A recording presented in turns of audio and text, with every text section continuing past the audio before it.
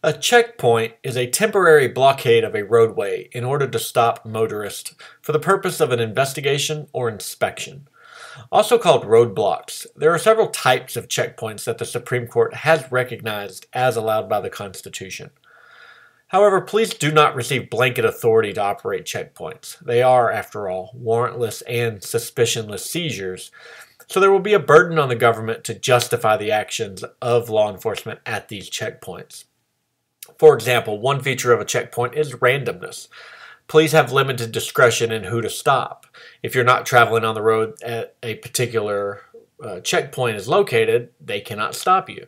If officers apply profiling techniques to the checkpoint and only stop a certain type of individual, the checkpoint could be declared unconstitutional. One of the most well-known checkpoints that the Constitution allows is the border checkpoint.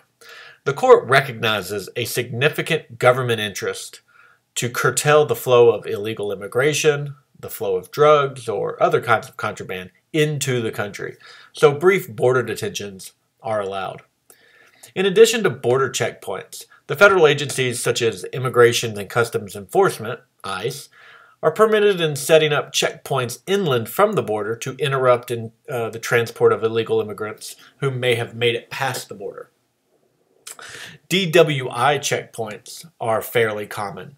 The court has upheld warrantless and suspicionless stops to detect individuals who are driving while intoxicated.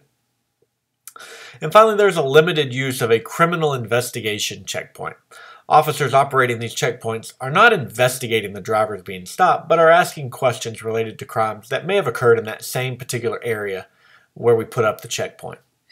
For the most part, checkpoints involve very brief interruptions. Under the circumstances that we have listed here, law enforcement are able to perform these limited functions. Outside these functions, individuals are protected by the Fourth Amendment.